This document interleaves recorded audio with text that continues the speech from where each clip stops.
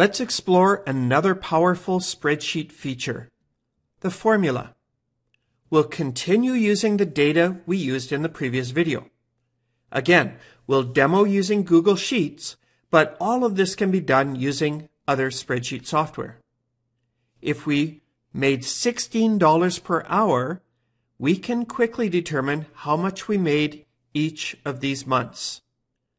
Let's start by making another column title up here. Let's call it Wages. And we can bold and color it so it matches the other titles. For January, we worked 35 hours. So to determine how much we made that month, we would just multiply 35 times 16. But how would we do this in a spreadsheet? In cell C2, let's put our formula. We'll start the formula with an equal sign to tell the spreadsheet software that this is a formula. To determine the wages for January, we'll take the hours, or cell B2. Now we can type B2 into the formula, or we can select it. And now we need to times it by 16. So we can use the star symbol for a times, Shift 8,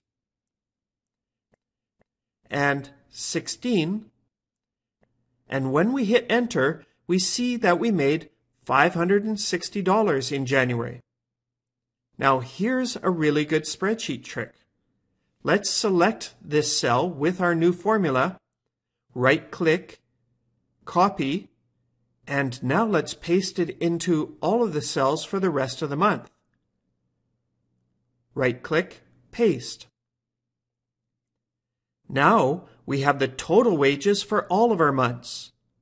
And if we click on the wages for February, we see that the formula automatically changed the equation to use the hours from February.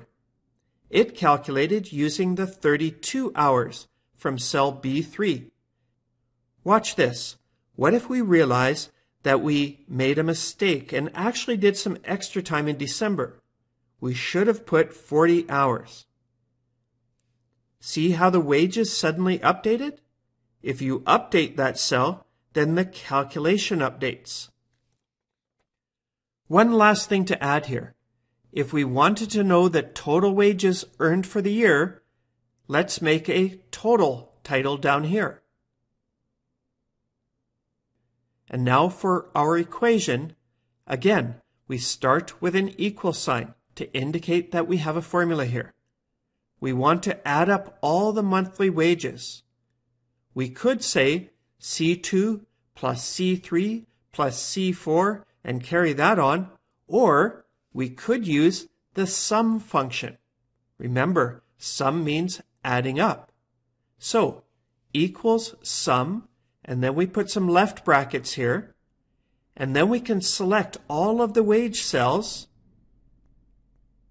and hit enter, and we have our total. Pretty easy, right? Now, here's the real power. Watch this. If we change one of the month's hours, say we were wondering how taking a break in March, that is not working at all in March, might impact our yearly income. So let's put a 0 in for March. See how the March wages drop to 0? And then we notice that the yearly total drops as well. So we can experiment all we want, and everything will update around us. What if we increased our hours during the summer? 100 hours in July and 100 hours in August. And yes, that makes for a nice wage during those months, and it really increases our yearly total. In this tutorial, we learned how to add a formula to a spreadsheet. We learned that formulas always start with an equal sign. Also, we found that we can copy and paste our formulas. The formulas do calculations and allow us to experiment by adjusting values and seeing how they impact our overall outcome.